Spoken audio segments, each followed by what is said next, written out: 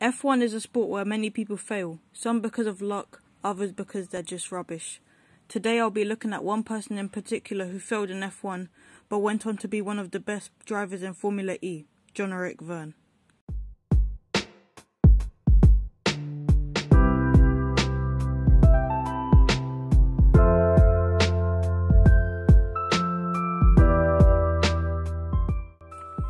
Jean-Eric Vergne, also known as JEV, was born on the 25th of April 1990.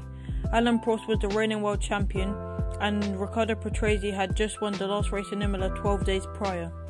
Now, in the present day, he's a two-time Formula E champion, but from 2012 to 2014, he was a Formula 1 driver for Toro Rosso.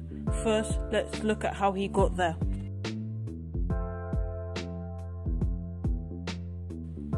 Jean-Eric Vergne started karting at the age of 4 at his dad's kart circuit. He entered his first competition at the turn of the millennium and became the French champion in the kids category in 2001. In 2004, he came second place in the French Rotax Max Championship. The next year, in 2005, he came second again in the ICA class of the European Championship, missing out to James Calado, which is not all that bad. In 2006, his final year of karting, he came 7th in the KF1 World Championship, where the winner was Marco Ardigo, who I have never heard of, but looking at his results in recent years, doesn't look like a bad person to lose to.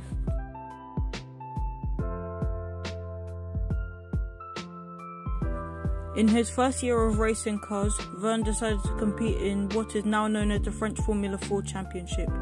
He won by 89 points and got 10 podiums out of 13 races that season. At the end of the season, he signed on to be with the Red Bull Junior team, which, as you know, might not be a good idea. In 2008, he competed in both the Euro Cup Formula Renault 2.0 series and the Formula Renault West European Cup, driving for SG Formula. In the Euro Cup, he came 6th, where the winner that year was Valtteri Bottas and the runner-up was Daniel Ricciardo. He was the highest placed rookie.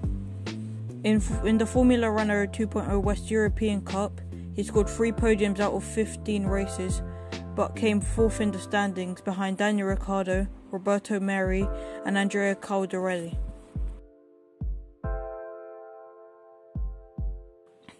In 2009, he stayed in both championships and continued to drive for SG Formula. He came second behind Alberto Costa in both of them. He got 9 wins across both competitions.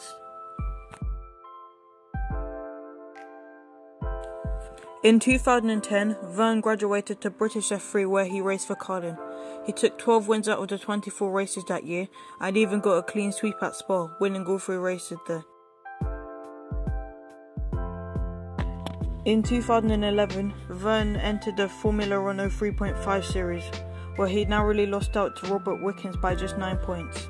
At the end of that season, he was called up to be a Formula 1 driver for the 2012 season, driving for Toro Rosso with Daniel Ricciardo.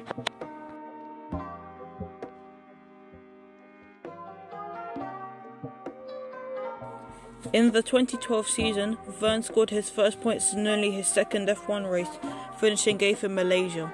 His next 5 races were average, just finishing outside the points each time, until the European Grand Prix in Valencia, where he stupidly crashed into Heikki Kovalainen, giving him a 10-position double penalty to his qualifying result at the next race and a €25,000 fine.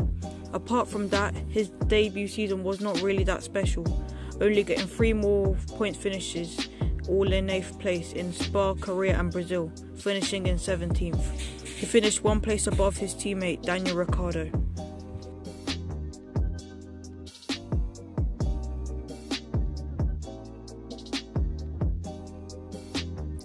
In his next season, 2013, he got 3 points finishes that year, a 10th at Malaysia, an 8th at Monaco, and a best placed 6th at Montreal, placing him 15th. His teammate, Daniel Ricciardo, however, got 7 points finishes throughout the year and finished 14th place. Daniel Ricciardo got the call to Red Bull at the end of the season, following Mark Webber's retirement, so for the next year, Jean-Eric Vergne was paired up with Daniel Kvyat.